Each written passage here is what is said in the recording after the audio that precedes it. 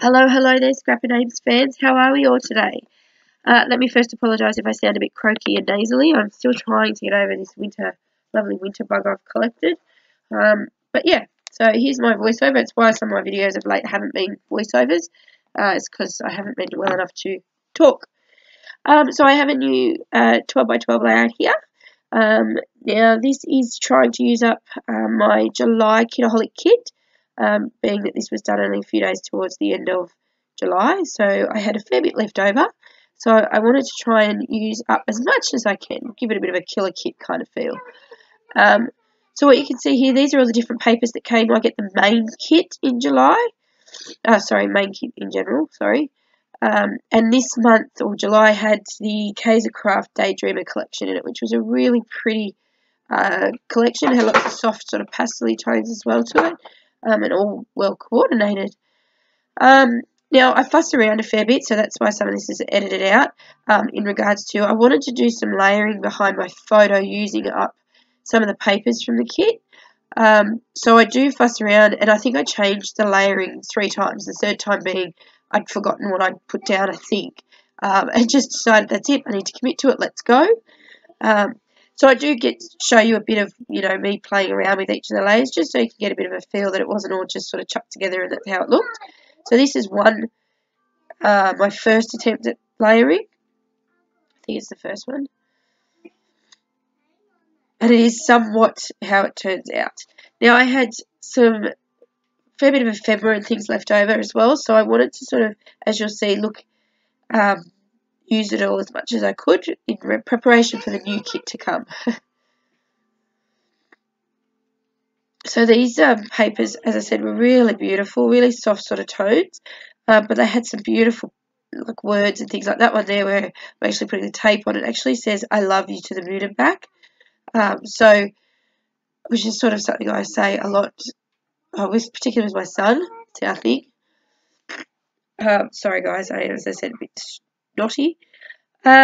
So yeah, and as you can see, that green is not a real in-your-face green. It's quite a soft green, so it went really well with the green in the background of my photo. This photo actually is quite old, or a few years old.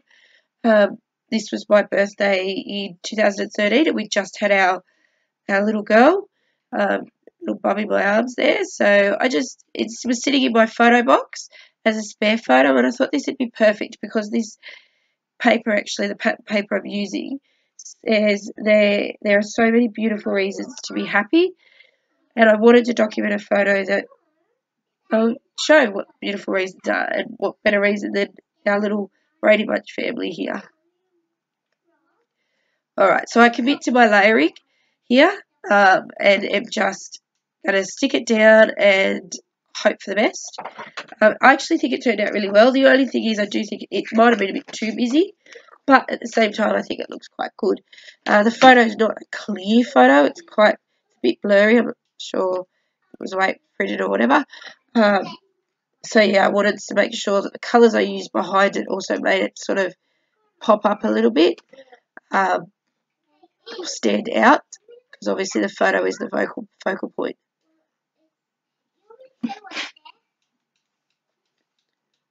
As you can see there's my little tray there with all the ephemera and everything we get in the kit. So on the left side is the Kaisercraft pack, there's the wood veneer, and then there's the printables we get each month as well, designed by someone in the design team for Kitaholic Kits. Definitely well worth the money. I think I've said this in previous videos. It's a brilliant Aussie company. And Steph's amazing at coordinating everything, getting, new parts, new lines and things in. Yeah, it's brilliant. Really brilliant. I'm so glad I'm with it. I've been with them now for over 12 months, just over 12 months. And yeah.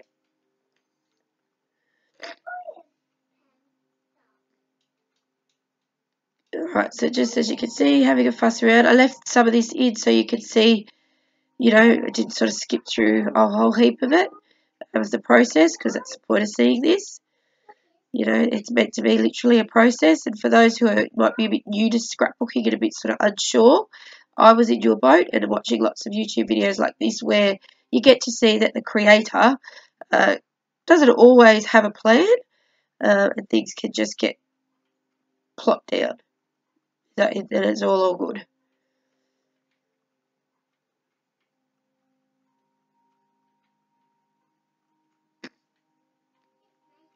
as I said, my plan was to use as many pieces of this as I could to sort of almost kill this July kit as much as I could. Still, for some reason this month I had a lot left. I think I used a lot of my papers because this is the only, that background paper is the only full 12 by 12 piece I had left, because I think I used the others for a lot of Project Life this month. So yeah, and I wanted to use the ephemera a lot in the background.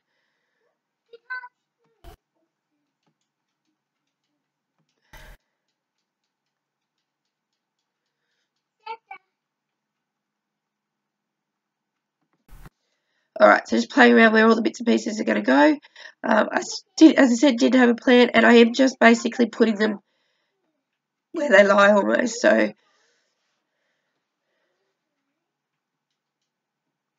the words and things on them, the phrases on these ephemera pieces were quite pretty.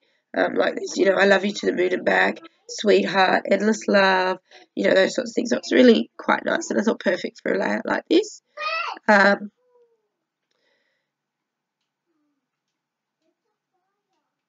And I'm just using plain old double-sided tape for the most part for my wood veneer pieces, and some of the smaller pieces I'm either using my just normal sort of wet glue or my fine tip one that's the Tombow.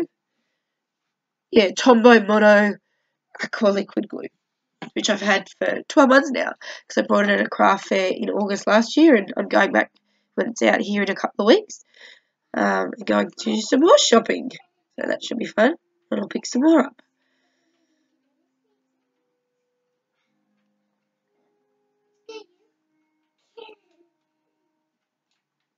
So yeah, you can see all the pieces around my desk here and my space as to what was there. As you can see, there's a fair bit in the pack, you know, and I still had a bit left over.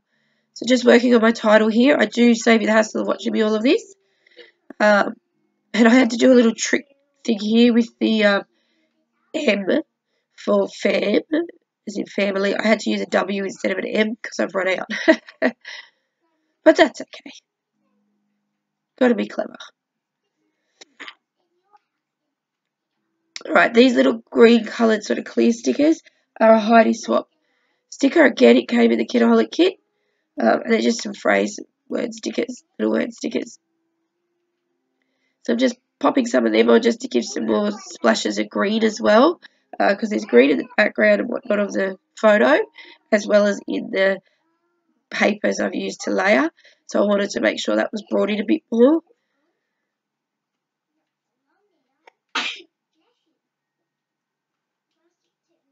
You'll see them in the bit of the close-ups. And I liked this little piece. It says, think happy, be happy. So I'm nearly finished up here. So I hope you've enjoyed this quick little layout. As I said, I took some out so you didn't have to get stuck seeing it, all the process as such, but you see some of it. Stay tuned again for some more videos. What day is it? Today's Tuesday. The 1st of August. Oh my god, where's the year going? So I'll put some more videos up, as well as I've got some design team posts coming up for Scrapping Clearly and my new one, Scrapping Good Time Facebook group. So stay tuned for those and pop over to their Facebook pages and have a look. And yeah, check out Kitaholic Kits if you're looking for a kit club in Australia in particular. It's quite worth the money. And don't forget to like and subscribe. Oh, sorry, I'm jumping ahead. I just realised. Here we go. Sorry, guys. Take that back for a minute. I added some splatters to just fill in a little bit of that white. Just to add some colours to the white. I don't know, it just felt like it needed something. So I decided to use this Distress spray stain instead of a normal sort of Heidi colour shine, because my children have used up all my pink coloured Heidi shine. And then I do actually use the gold Heidi Swap colour shine as well. I don't shake it as much as I probably should, but it still works. I do have to come in with a bit of paper towel in a minute, just soak up some of the splodges a little bit, because some of the...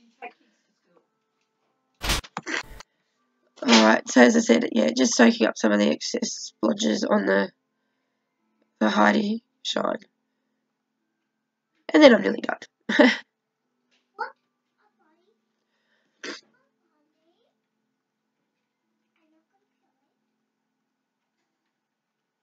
Alright, all done, guys. As I said, if you've enjoyed this, don't forget to hit the like and subscribe.